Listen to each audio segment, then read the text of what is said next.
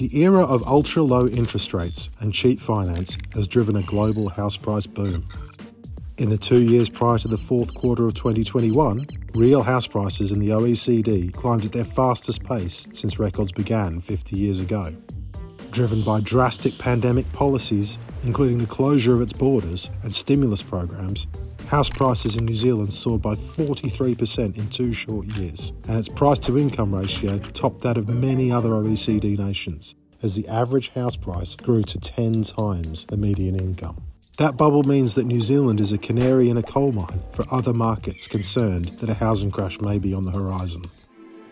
Like many countries across the world, New Zealand's mortgage rate has fallen steadily since the global financial crisis, but that is beginning to change.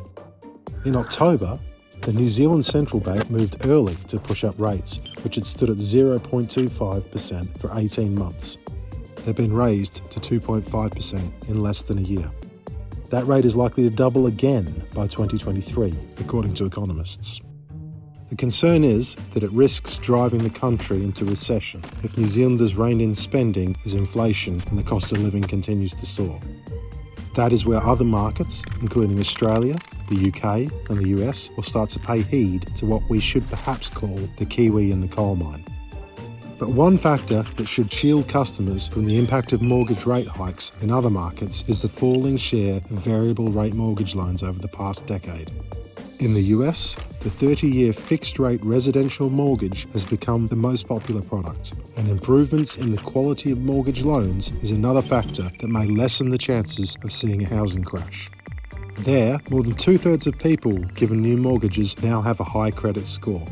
On top of that, historically low unemployment rates and a shortage of houses for sale are supporting housing demand in most advanced economies. Many households have also accumulated large amounts of savings during the pandemic. Back in New Zealand, in May, the median house price had fallen 9.2% from its peak in November last year, and a peak-to-trough crash of at least 20% is now being factored in, the biggest fall since the 70s.